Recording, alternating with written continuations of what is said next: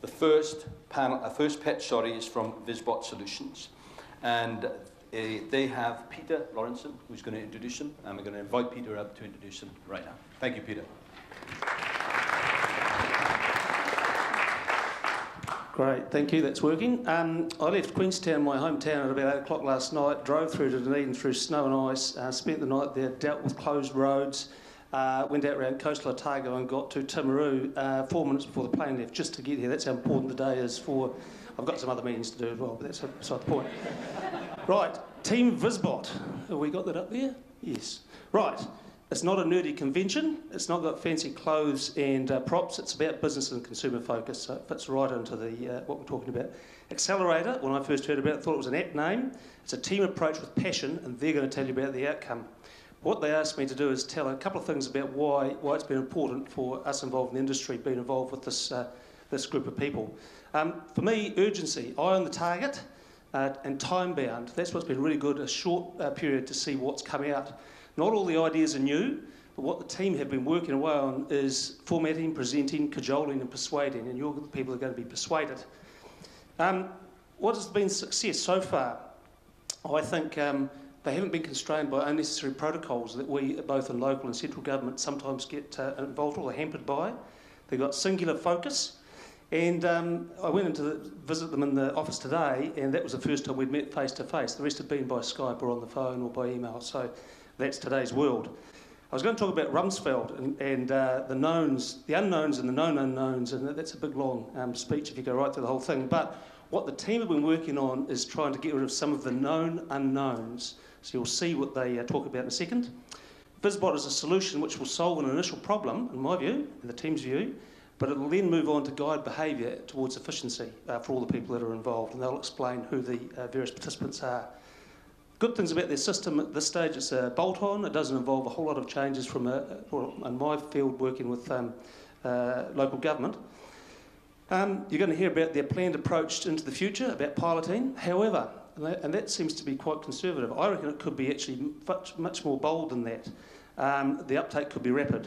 All it needs is two qualities from the people in here, and that is bravery and the vision to see that what they're talking about has some legs. In accelerator terms, it's time to put the pedal to the metal. I'm going to hand over to Matt Cobham. He's the presenter from Vizbot. These guys have done all the work to date. The only thing I should say about no props, you'll notice that Matt's walking with a bit of a limp. He's got a prosthesis or something on his leg.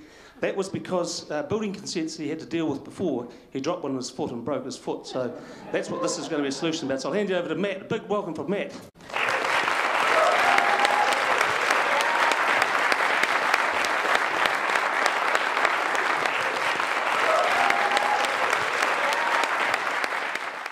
Mojo Coffee is a vibrant and expanding business. They open 3 to 4 new cafes in New Zealand every year. Each cafe requires its own building consent, and each time they experience a minimum of a 2-week delay. Mojo Coffee have no visibility into the process. Subsequently, they cannot plan or budget for these delays that are costing them over $5,000 per week. And they're not alone. In the 60,000 consents granted in 2014, 25,000 did not meet building code requirements and experienced delays. This is costing New Zealand building owners over $90 million every year. Hi, I'm Matt Cobham from Vizbot. We're making building consents cost less by allowing businesses to see more. The delays in the building consent process are primarily due to the visibility and communication with the RFIs sent out by councils. A council RFI, or request for information, is a formal letter sent by the council that causes these delays and outlines the information that is wrong or missing from the application. This causes pain for 3 key stakeholders. There are the building owners, like Mojo Coffee, their agents that act on behalf of them to compile and submit the application. This is most usually the architect. And then there's the councils themselves. For Mojo Coffee, the daunting process is a black hole. 50% of the anxiety opening these cafes comes from the building consent. For agents, there is no window into what information will be in the RFI. Subsequently, they cannot proactively manage their own or subcontractor resources. This delays the time to respond to the RFI and forces them to increase their fees to cover their costs. For the councils, on the other hand, they're frequently receiving applications that have wrong or missing information. This increases the number of RFIs and makes them look like the bad guys. These three key stakeholders have been searching for a solution. Let me introduce you to Vizbot, a customer-facing web application that integrates into existing council software systems. Through Vizbot, building owners and agents now get visibility into the status of their consent, get better direction around what information is required, and are now able to respond faster after an RFI has been sent out. And this is how we do it. Vizbot's smart application guides our agent through the application process seamlessly. Now, when our agent creates a new application, they are asked all the information that the council needs to grant that application. Once submitted, notifications tell our agent of the status of their consent, so they don't need to go searching. Our dialogue window connects our agent directly to the council process. They now see notes made by council officers and gain insights into what information is missing so they can be better prepared for when the RFI is sent. When they do receive the RFI, they already have the information and can respond right away. But what does this mean for our three key stakeholders? Well, for councils, as they're now receiving better quality applications, there is less waste and greater efficiency. But more importantly, they can provide the customer service and satisfaction, which is something they've been striving for. For the agents, there is more transparency into the process. They can better manage their clients and subcontractors. They can spend 30% less time on admin, which equates to a direct cost saving. And for our friends back at Mojo Coffee, they now get better clarity around when the application will be granted. This reduces unexpected additional fees and returns a sense of control back to the process. Now, Vizbot isn't trying to compete or replace any existing projects or systems. Instead, Vizbot is a light touch integration that complements these systems to bring even greater value. Today, we're already working with two of the major players in this space. The first is GoGet, a consent processing and inspection tool used in 26 of the 68 councils in New Zealand. The other is ProductSpect, a national product database with over 25,000 manufacturers' specs.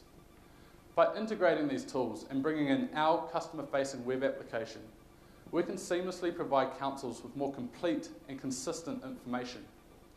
Vizbot's been co-designed with building owners, agents, and councils.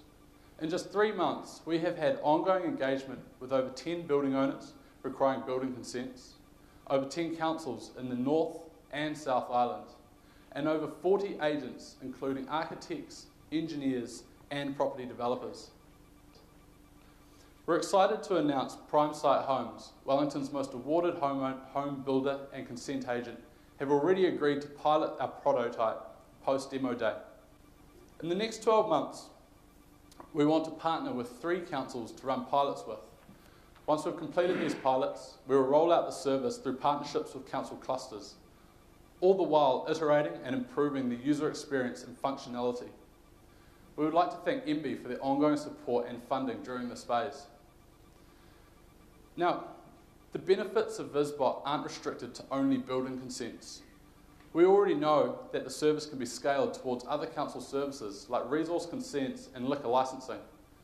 We intend to utilise the Vizbot platform for these services to bring even greater functionality to business and councils. We haven't been able to achieve this without an awesome team. We have Samson from Education New Zealand, a background in marketing, Nadia from MB with a background in business analyst, myself from the private sector, a background in civil engineering. I'm the CEO of Site Sorted. We have Mohammed from France with a background in software engineering, and Glenn from IR with a background in service design. We also have Peter Lawrenson, who introduced me tonight. He's a building services manager at Queenstown Lakes District Council. Now, Peter is our first advisory board member and has been instrumental to our success over the last 3 months. Despite our team being awesome, we can't do this alone. We need an additional 3 councils who are willing to commit resources and funding to running these pilots and wanting to be the game changers in the building consent process. Our vision at Vizbot is to bring smarter, simpler software to councils. And in just 3 months, we have created a product, established working relationships, and proven there is a need for smarter technology in government. Just imagine what we can do in the next few years. If you would love to be a part of this, then we would love to talk with you afterwards. Thank you very much.